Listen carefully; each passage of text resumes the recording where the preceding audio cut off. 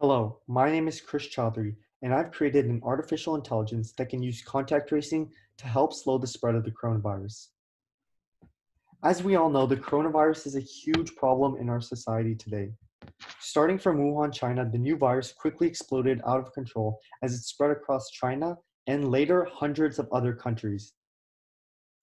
As of August 1st, 2020, there have been over 16 million cases around the world and more than 600,000 dead. Some scientists say that the coronavirus is almost 10 times deadlier than the common flu. Therefore, earlier this month, I proposed that there must be some sort of AI solution that has some system for accurately detecting when two people break social distancing and at what distance.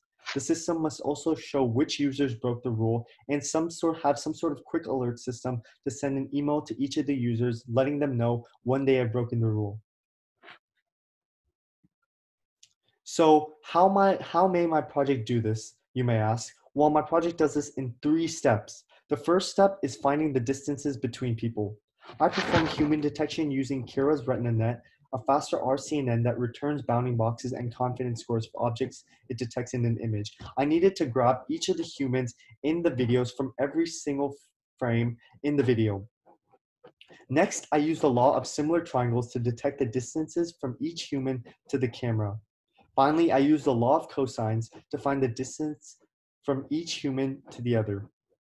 As you can see in this image, red bounding boxes show that a person is ineffectively social distancing, meaning that they are within 6 feet of each other, while green boxes show that a person is safe.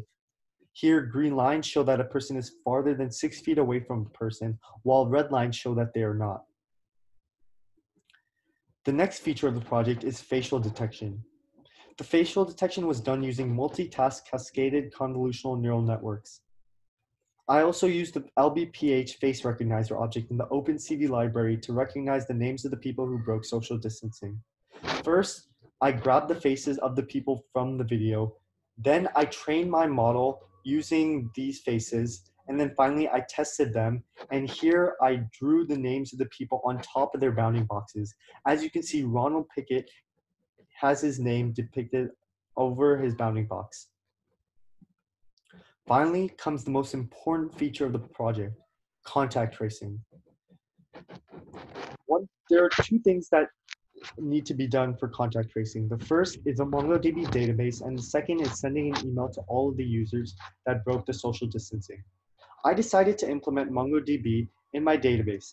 I insert every record of when the social distancing rule is broken from every frame in the video. Next, I send an email using the simple mail transfer protocol server in order to communicate with mail services send emails. Here's an example of the database that I was using. Here is one instance of when a social distancing was broken in one frame.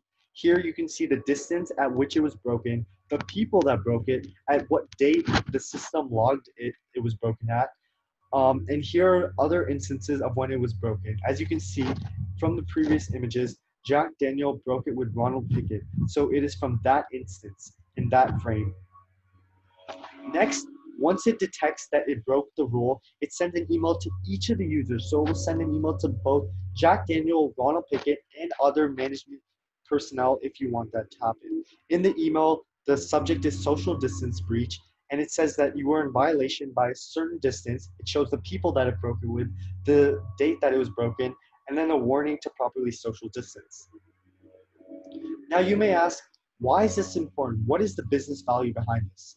Well, ensuring workers' safety will enable employees to become much more productive through in-person collaboration and work. Not only companies, but in schools and malls, in-person collaboration will allow for much more productivity. The database and email can enable those in charge of faculty to take control of contact tracing. Economically, the company, school, or mall will enter a loss if many employees or personnel enter the workplace and contract the virus. Now you may ask, what are some extensions to the project? How may the project be extended further to include more topics? Well, currently, while Kara's RetinaNet model is currently pretty effective, it can be improved even more to be even more effective by retraining the model. We can also use deep learning for facial recognition to improve the accuracy of detecting which faces and who is in every video in every frame. Next, we can also check if a person is wearing a mask, because if a person is wearing a mask, the distances between the people can be reduced because masks greatly reduce the possibility of contracting the virus. Finally, detecting the spread of the virus is very important. And we can add an option in the MongoDB database to show which people currently have the virus to further optimize the impact of the contact tracing. The software can also be installed in CCTV cameras to be used in malls, schools, and corporate offices. In addition, my application outputs an edited video showing when social distancing was broken in the given footage. Here are a few of the many example footages I have.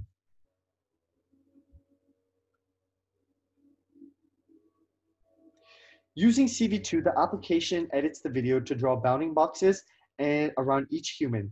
Green bounding boxes show that a person is safely social distancing, while red show that they're within 6 feet.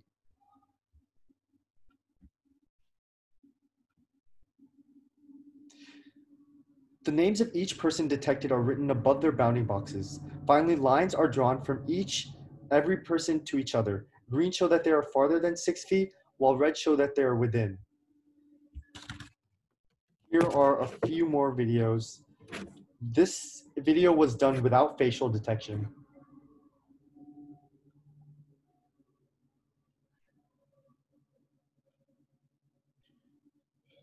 Every line is drawn from every person to each other.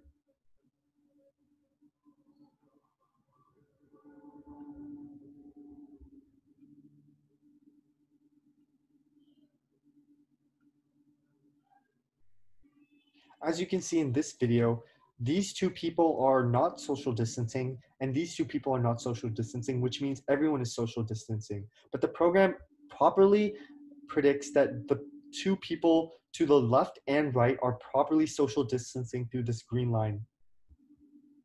And the final video is a continuation of the last video. As you can see, their names are written above their bounding boxes.